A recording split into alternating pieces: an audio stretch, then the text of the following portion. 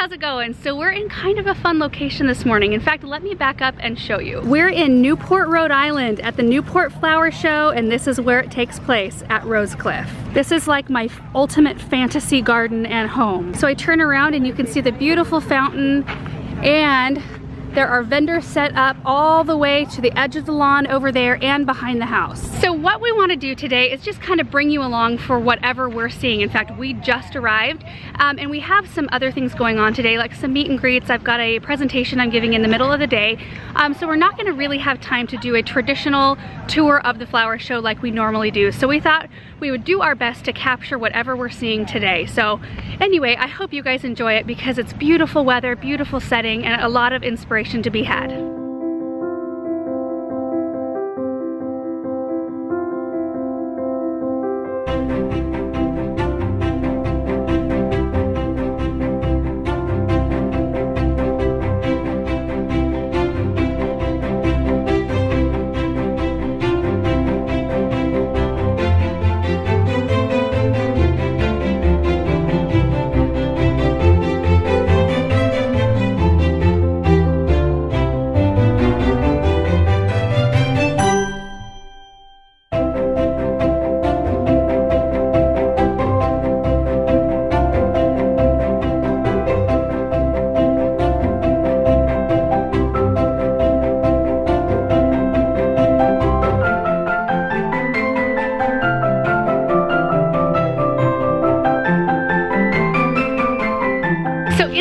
Have all kinds of different displays, so people who enter things into multiple different categories like sketches, and there's some flower arrangements, and there's a whole bunch of different things in there. And then outside is where all the vendors are. That's where classes happen. That's where we're going to be mainly. In fact, we'll probably be in this tent right back here. So here we are at Proven Winners booth, and they've got a beautiful display of a bunch of new plants. And we've talked to you about some of these, but some of them I don't even have yet. Like, look at this one. There's a sugar tip gold hibiscus. I love the foliage on that one. There's the At Last rose, which we all love. And then I'm just gonna pick out a few that I really, really like. So there's the Truffula Pink Gomphrena. We planted a lot of this one in our garden this year, and I'm excited for mine to look like this. That's one plant right there. I'm sorry, it's a little bit dark in the tent. In fact, these plants haven't had sunshine for a few days. So like, especially the sun lovers, like the Super Bells and Super Tunias, they're not struggling, but they would be happier out in a sunny spot. Super Tunia Vista Paradise, super bright pink. We planted that around Persephone at our house. And then this one right here, this is the Ridiculous Coleus. This color is absolutely stunning, and I actually like that this one is a clear red and there's no other variegation. It's just a really great plant to pop into a landscape where you don't want really necessarily to have something busy, but something that's got some nice weighty color. As opposed to like the Golden Dream, see how that's got some really nice bicolor, and I love this one as well. So an area where you need some pop, and that chartreuse brings the pop, but then you get the depth with the red, which is really nice. And look at this huge coleus right here. And this one's called Torchlight. Look at that, it's absolutely enormous. Mahogany Monster Heuchera, Lady Godiva Yellow Calendulas, and our favorite Shadowland Autumn Frost Hosta. There's the Diamond Mountain Euphorbia and Tangerine Punch Super Bells. I just ordered some of these. I love that color. So I think this is where we're doing our meet and greets. It may be where I'm doing my presentation this afternoon. I'm not quite sure. I'm gonna have to find somebody that can kind of direct me what I'm supposed to be doing today. But it's always fun to see all of the new plants all in one area. So now I think I'm gonna just kind of tour around the vendors down here and we'll see what we can find. So it's pretty early in the morning right now. I see people are starting to trickle in, but I imagine around the middle of the day this place will be hopping. Ooh, hats. Yeah, I think the luncheon might be up here. It looks like that sort of setting. We'll see. Check this out, you guys. You eat luncheon here and look at the view. Absolutely fabulous. So we're out in front of the house now, kind of in the front lawn, and we're taking a look at all the display gardens up here. And the theme is all about John James Audubon and the National Audubon Society, and all centered around the birds of North America. So all of the exhibitions are all centered around that. They're all bird themed, and they're really interesting. So these are the aviary gardens right up here. There's 4 corners that kind of create a square with a centered display right in there, but each one of them has an aviary with actual living birds in there. And each garden that surrounds them mirrors the color of the birds that are in the aviary. So you can see some really neat color combinations. I think this one is really neat. There are blue parakeets in this aviary. Let me show them to you. There they are, sweet little things. And then you can see the gardens surrounding are all shades of beautiful, like look at the eucalyptus, and then the blue evergreen. There's blue salvia, it looks like playing the blue salvia. And then the autumn frost to bring a little pop of yellow, ivy, ferns. And in each one of these planters, there's a standard heliotrope, which is amazing. I don't see those very often in my neck of the woods. And this is another favorite of mine, all shades of white and green. You can see the birds in here. And there are white agapanthus in the center with the heliotrope standard. Let me get to where you can see maybe colors a little better. But there's the hippo white polka dot plant with diamond frost euphorbia, supertunia white, the white marguerite daisy. Beautiful. Oh, skyrocket pennisetum, angelonia, angel face white. I love this look. And then this one's got quite a bit more color. We've got the white agapanthus again in the center. And then we've got some heucheras. There's some sweet Caroline jet black, sweet potato vine, peachy keen verbena, the whirlwind white scavola, and the heliotrope standards. Also, it looks like some tangerine punch super bells tucked in there. And then on the very front, there are 12 little display gardens that were put together by different garden clubs. There are 6 of them that are centered around 2 blue cranes, and then there are 6 that are centered around 2 pink flamingos. And they all have a very different, unique approach. So here's one of the pink flamingo gardens. I love this. They even made a little pond in there. It looks very natural. And this one has a little bit more of a tropical vibe. But look at all of the color and texture. You guys know I'm all about that. But look at the foxglove with the pink flamingo. And the color in this right here. Canna, I think, right? Beautiful. I'm probably not supposed to touch, dang it. And here's another one, a really nice use of a bunch of different pink flowers. Oh my gosh, you guys, this one has a pineapple in it. We've got tropical hibiscus and bromeliads. Really beautiful. And this one got first place, it looks like. I think the additional height in this one made it really dramatic. Look at that, they even put little footprints in there. This is one of the ones with the 2 blue cranes. I think I would have a great time designing one of these little gardens. I love this one, the little pathway. And look at all of this, a Persian shield, and the gorgeous verbena, agapanthus, delphiniums. There's some buddleia in there. And it looks like a Prince Tut as well. And this is the last one I wanted to show you guys. They're all beautiful, but this one, I love the structure. Look at that blue atlas cedar right there in the background, creating a gorgeous backdrop. And then we've got the nice piece of wood. It looks very natural in here. I mean, the plantings look very natural. We've got a nice little pond in there with pond plants even, and the 1 crane in a nest. Oh, that's a neat ginkgo right there. Boy, I could just study these forever. There's so much detail. I can tell already I'm gonna love this display. At these things, I always have to decide how much I'm willing to carry back on airplanes. I've carried large prints, concrete pots, cactus even. I accidentally got one of the TSA agents with my cactus once. Beautiful little topiaries. Oh my goodness. I'm going to take you through this little formal garden on the side real quick. This looks like a rose garden here. This is right up my alley, you guys. These look like distant drums, am I right?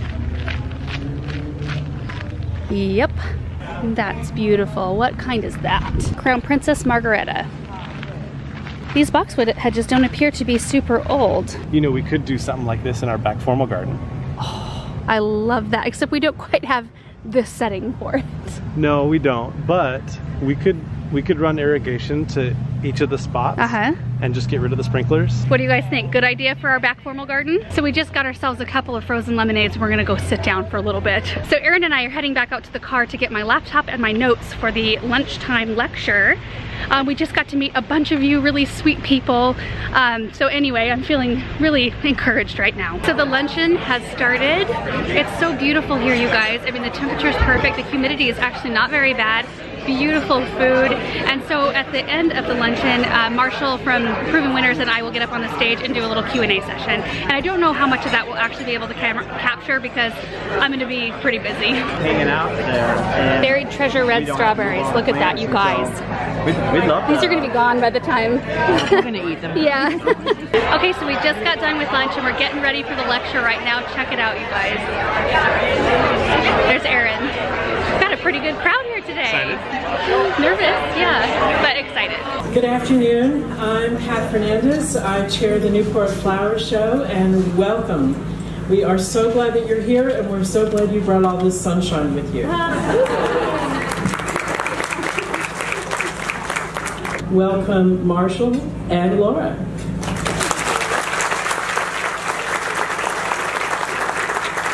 Why don't we get going here? Have you ever sat in such luxurious chairs for a presentation? I mean, we're in the Gilded Age here, folks. Cheers! First of all, I want to jump in and just thank all of you guys for coming out.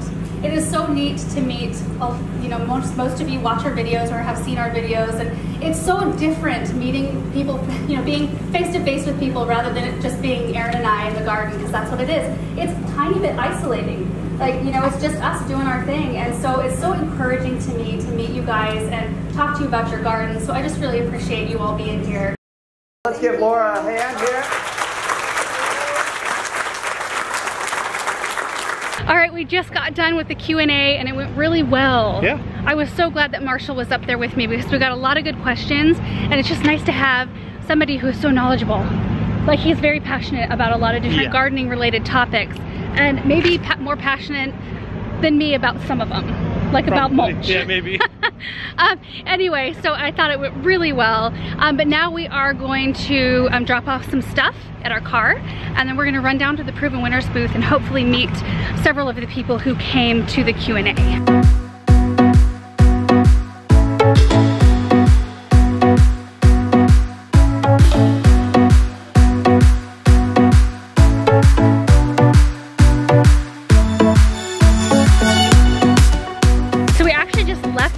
And we walked next door to Betty Bearden Pardee's house, who invited us to come walk through her gardens. And I don't know if you can see very well, it's kind of bright in the background, but we'll get some really close-up shots and some views of this beautiful space right here. And it was so nice of her to let us come in. She was like, if you're gonna be here, you may as well come next door and check it out. And her Instagram account's called Private Newport, and it's one that I've been following for a really long time. So I was really happy to jump at the opportunity. I don't know where Aaron's going. Hey Aaron, where are you going? Oh my goodness, I feel like I'm walking into a dream right now. Okay, I know what I want my garden style to be now. Yeah. Formal. Oh. Yeah. Yes.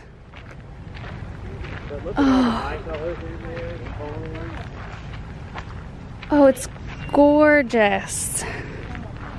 Look at this.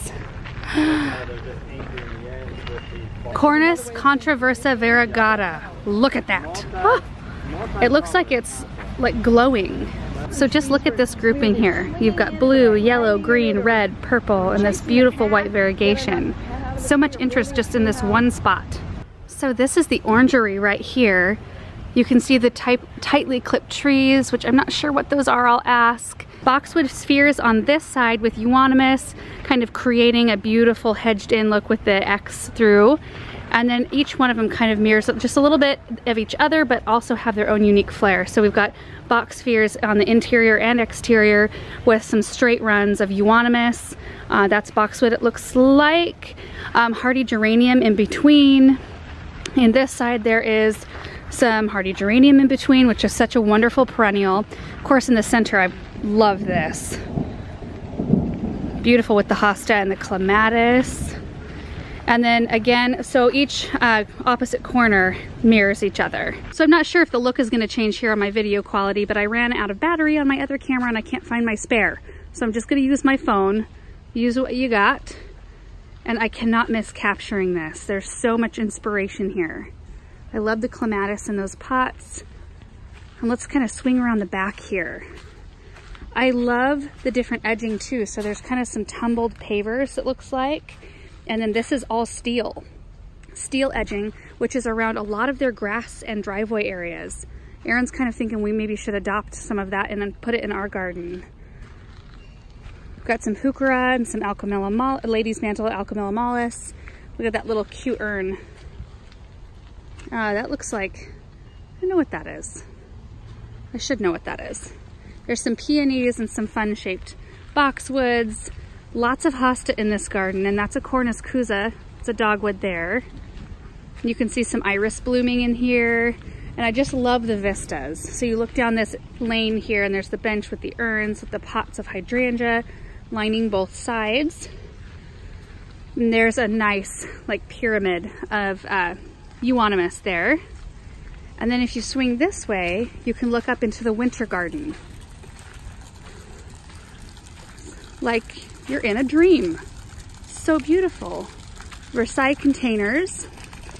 Beautifully cut and shaped grass right there. And everything in this garden, with the exception of the hostas and the weeping cherry, is all evergreen. So that because they do look out of the window, trying to move the camera slowly, there's a little dining set in there where we just had some tea. And they look out that window a lot. So it's really important to have strong winter interests where your view is.